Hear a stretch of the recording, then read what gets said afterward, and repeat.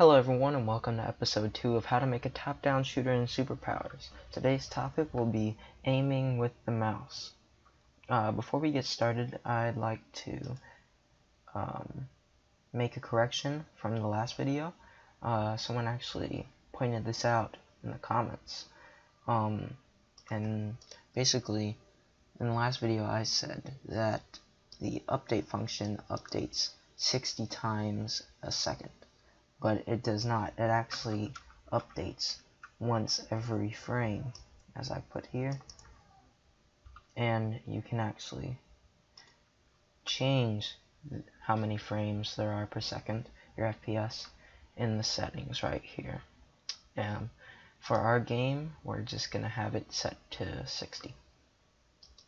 So you'll see in the game scene, I've made this little ground plane. Cubic model. It's just a white box that's 200 by 1 by 200, and I just put it in the scene. So yeah, let's go into the player controller. Or actually, let's go ahead and open up the game so we can see what's happening, because I've already got it set up. Alright, so as you can see, I move the mouse around and the game mob and the player looks where the mouse is going. So what's happening? We are firing out rays from the camera towards the mouse position. And what we're doing is also creating a plane that will be intersected with the rays, and we're getting the point of intersection between the ray and the plane, and we're telling the game object or the player to look at the point of intersection. So let's go ahead and take a look at the script. So first off, I also set the speed of the player to 0.05. I thought it was better. So first off, we're going to create the plane. We're creating the plane for our ray to hit.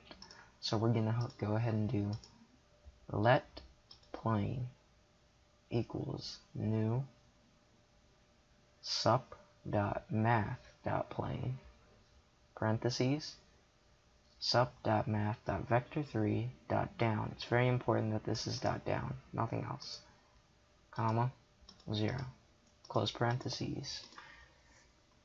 And then what that does is it will create the ray for, or create the plane for our ray to hit. Next we're going to create the ray, and in order to do this we do let ray equal new sup.math.ray open and close parentheses. And the reason we're not putting anything inside these parentheses is because Superpowers automatically does that for us.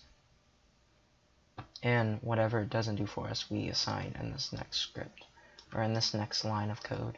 So we're going to do what the first line did. All it did was make a ray. For it now, we have to make the ray shoot out from the camera and go at our mouse position.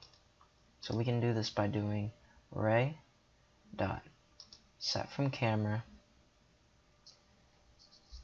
open parentheses sup dot get actor. What we're doing here is we're going to get our camera component, sup dot get actor open parentheses, and then we're going to put the name of your camera actor, or of the actor that has the camera component.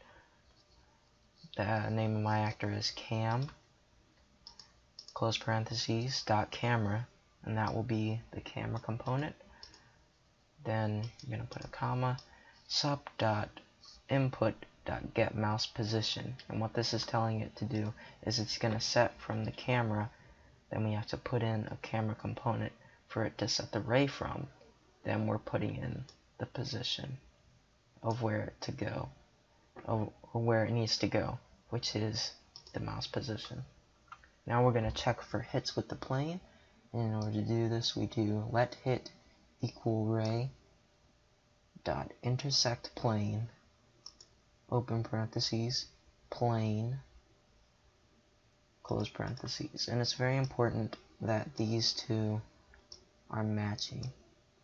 So it's finding the plane that we just created. And that's why they're the same name.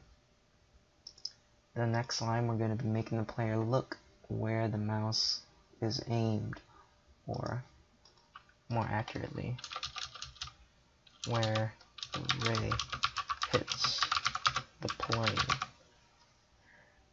And in order to do this, we do this dot actor. We're going to get the player, or whatever actor the script is attached to, dot look at the hit, which is wherever the ray intersects with the plane, dot point. And the point is the vector 3 of where the hit was. Now, we're gonna need to keep the player's axis at 0. And if we don't do this, watch what happens.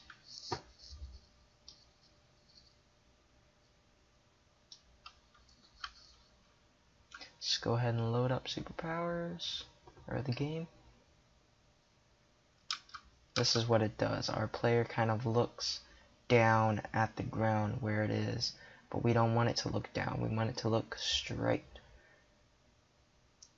So, unless you want this, I don't know why you would want this. You can leave that line of code out, but we don't want this. You see it's kind of looking down at the ground, which we don't want. So we're gonna add in this line of code, which is this dot actor dot set the Euler x to 0, and this is gonna basically keep the x rotation of our player, which is this, from being anything other than 0. And then that's it for that episode. If you guys are having any problems or need help or have questions, make sure to comment down below or tweet me at iWriteTheCode. Next episode we will most likely be covering shooting,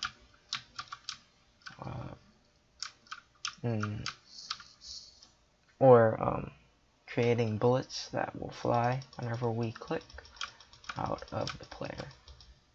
So yeah guys, thanks for watching. Stay tuned for the next episode.